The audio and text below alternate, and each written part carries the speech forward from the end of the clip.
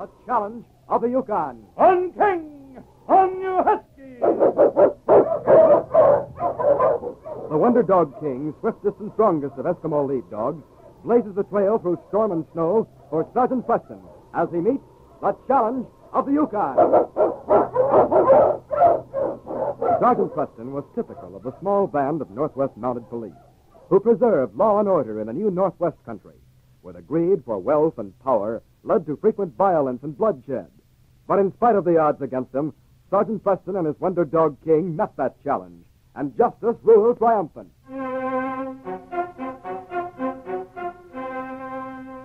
Father Donovan had just arrived in Selkirk. He was a big man with merry blue eyes that twinkled a bit as he talked to Dan Riley in the lobby of the Gold Nugget Hotel. Don't worry, Riley. We men of the church are used to rough living. We aren't made of glass. Well, I thought a word of warning to you wouldn't hurt.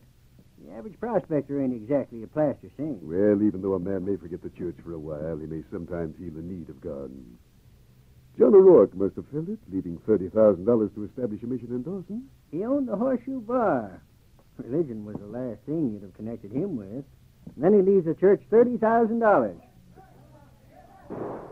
Mercy on us, what's that? Oh, probably just a fight. There's a saloon just 2 doors down. It ain't unusual. Come on, let's see what happened.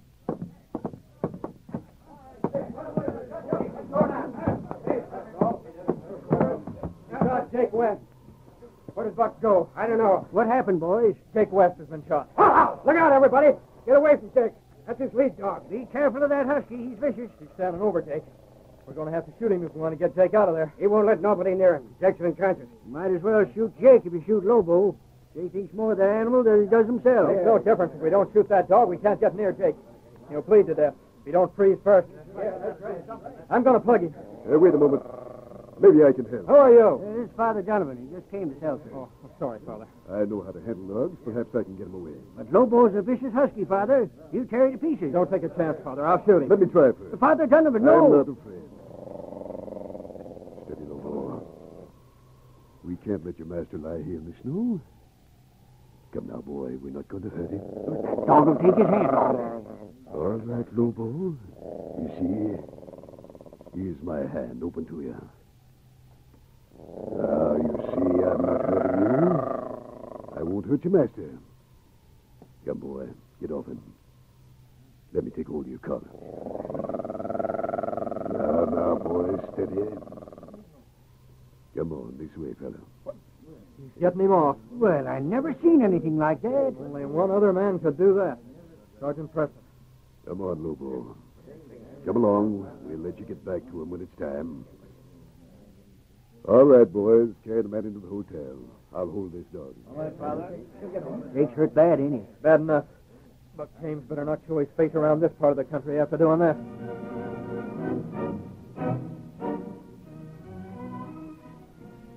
Buck James had headed north. His goal, a small cabin isolated well off the trail near Dawson. His provisions were running low, and he paced the floor nervously on the 3rd night of his hiding out. What the... Yes, Buck.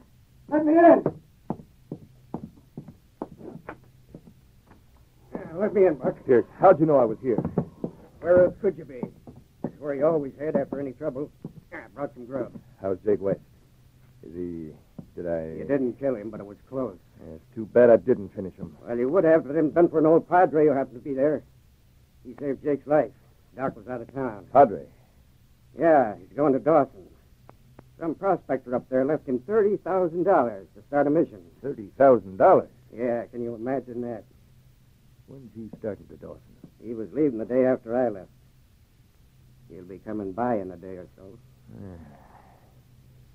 With $30,000, we could head for the border. Well, of course, Buck, he is a priest. What's the difference?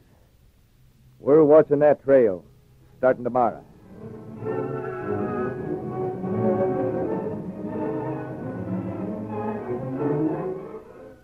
Father Donovan, a gun held on him, faced Buck James and Pierce Reed quietly in the small cabin. I've told you I have no money on me outside what's in this purse. Sure he ain't wearing a money belt, Pierce? Sure, I searched him. He ain't got it on him. All right, Padre. How about the money to start the mission in Dawson? Where is it? So that's why you've done this. Well, boys, I have lots of faith in human nature, and I'm not a timid man. But I know better than to go around this country carrying that much money. It's waiting for me in Dawson. Oh. Yes, we ordered it held there. So now if you let me deal Oh, with no, you don't. Sit down. We ain't through with you. But, Buck, I ain't letting him go and have him squeal on us the minute he gets to Dawson. But I don't know who you are. There are many men in the Yukon with black beards and blue eyes like yours. we shouldn't have done this, Buck. My beard. Nobody gets if I shaved it off. What are you talking about? Nobody knows the Padre here. Nobody in Dawson knows me. I'm changing clothes with him, Pierce, shaving off my beard. With the papers he's carrying, my collar turned around like his, I can still get my hands on that $30,000. Buck, are you loco? With the same size, his clothes will fit me. You're staying here to guard him, Pierce. I'm going to Dawson. After I get my hands on the money, I'll come back and we'll finish him off.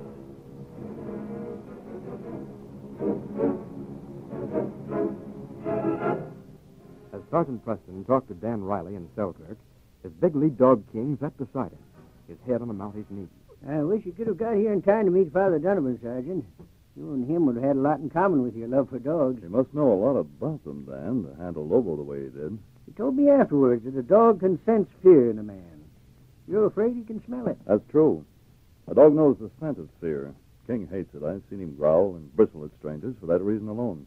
Father Donovan loves dogs, and they seem to know it. Oh? He has a grand sense of humor. He said he was as much veterinarian in his last parish as he was a priest. All the kids used to bring their dogs to him for repairs, and he mended as many animals as he did souls. Too bad I didn't get here a day earlier. I have to go up to Dawson. I could have taken him with me. Now, you be sure and look him up when you get there. He's the kind of man you'd like, broad-minded, kind, and understanding. Ideal for the job he's planning to do. I'm leaving for Dawson tomorrow. I'll make it a point to meet him. I'd like to see what he thinks of King.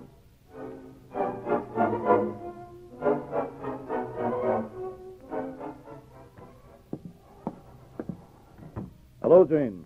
Sergeant Preston, welcome to Dawson. We have not seen you for a long time. Hello, King. How's business, Jane? Oh, there is always too much at these trading posts. I hear Dawson's going to have a mission. Did Father Donovan get here all right? He is here. You know him? No, but I hear he's a fine man. Oh? You don't sound too enthusiastic. Don't you like him? Well, me, I don't like to say nothing bad about man of God, but, well, everybody is, disappointed. Disappointed? He is silent man. Solemn. I never see him smile. Is he planning to build the mission right away? He asked me to give him the $30,000 John O'Rourke has left. Tomorrow he will move from the hotel to his cabin. Then he will take it. I'd like to meet him. I think I'll go over to the hotel. Come on, King. I'll be back later, Pierre.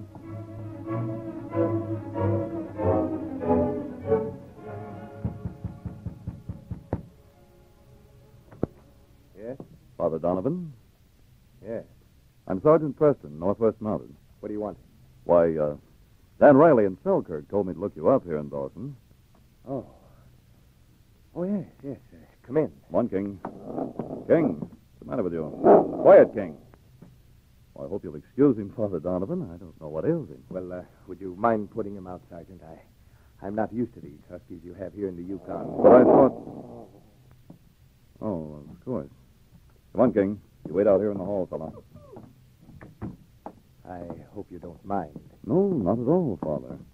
I suppose being a priest, you're not used to dogs. That's right. We're too busy with our church duties to have time for pets. I see. Sit down, Sergeant. Thank you. I can't stay. I just dropped in to say hello. You, going to be in town long? No, just passing through. Oh, I see. Guess you'll have quite a big job here in Dawson, Father. Yes, it will be hard. Trying to close the saloons and stop gambling won't be easy. And it will be dangerous. Perhaps I'd better stay around for a while. That won't be necessary. I don't intend to start until after the mission is completed. How often do you make this patrol? I'll be back in about a month, Father. Well, I'd better get going. Have to get some sleep. I want to pull out in the morning. Well, it was nice meeting you, Sergeant, and stop and see me the next time you come to Dawson. I'm sure we'll meet again, Father Donovan.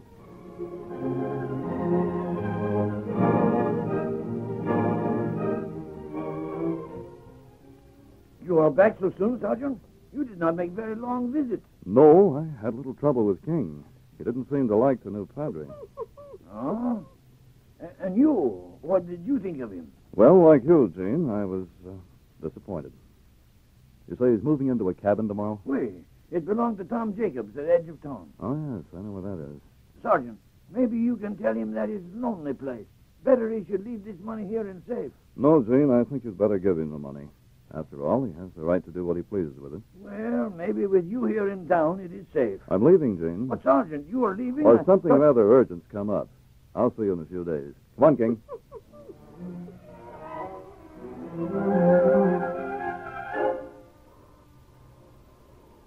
Sergeant Preston, his lead dog King at his side, lay concealed in a thicket that topped a small knoll overlooking the cabin that had been rented by the man thought to be Father Donovan. The early darkness had fallen, but a bright moon lighted up the clearing. Suddenly, King's ears pricked forward, and a low growl rumbled in his throat as a figure stole out of the cabin door. Quiet, boy. Not a sound. There he goes. No, King. Down. We're following later. Steady. Let him get ahead.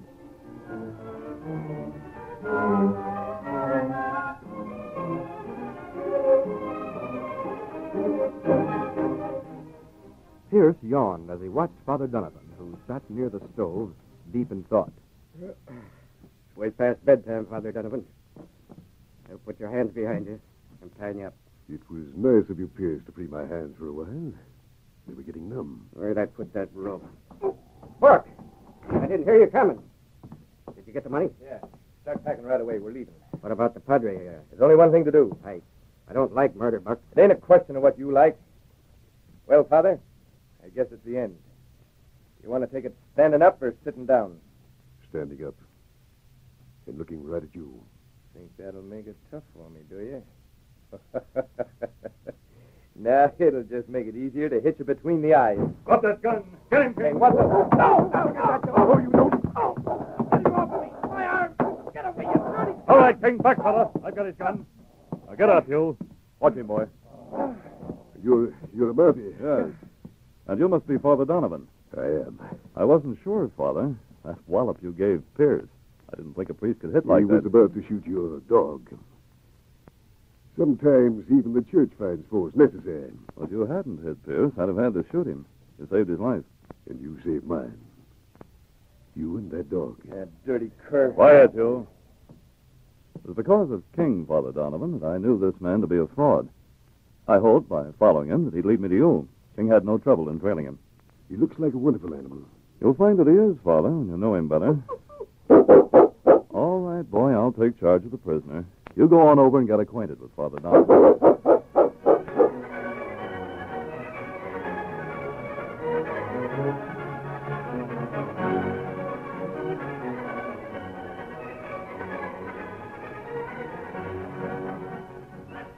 These copyrighted dramas originate in the studios of WXYZ Detroit, and all characters, names, places, and incidents used are fictitious.